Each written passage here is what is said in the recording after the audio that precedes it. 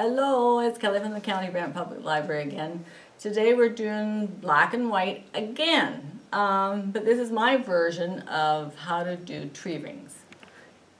Again, it's just a simple way of doodling. I know we've done this before, we've done it on a couple projects, but this is just another version of how to doodle and make a beautiful piece of art. So you can do it black on white, white on black, you can choose black and have whatever color you want. But in your kit you're going to get canvas, paint, and a paint marker, okay? So if you've never worked with a paint marker, it's kind of a fun little thing to work with. Give it a good shake, and you have to activate it. So you're just going to activate it by shoving down, okay? Until your paint starts to come out. There we go, we got it going. So I've just started my project with just a simple circle. And on the first one I just did one circle, but for another one, let's do another one. So just choose a nice circle. I'm using marker here only so that you can see it. I would generally use a pencil. I don't know if you can see that or not. Yeah? So that's where your starting point will be. Because I've done swirlies over here, I'm going to do swirlies again. So this marker, it's kind of a funny little thing to work with. It's not white. They call it white, but it's not a solid white.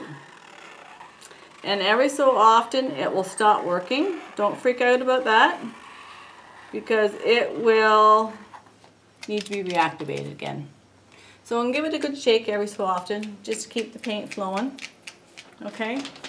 So what I've done is I've literally just started in a circle and start working my way out. So you can decide if you want to make this come this way a lot or go that way a lot. So the next round you can just do nice. So you can do this with anything. If you want, you can do black on white.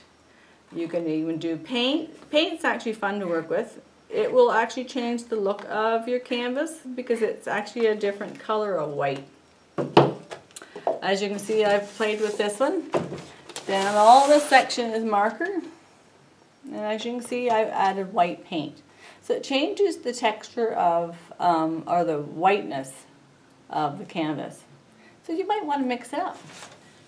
Or if you did one of our old projects and you've got that gold paint left, add some gold. Wouldn't that be pretty? So have fun. There's no pattern involved in this one. This is all your imagination. Thanks. We'll see you soon. Bye.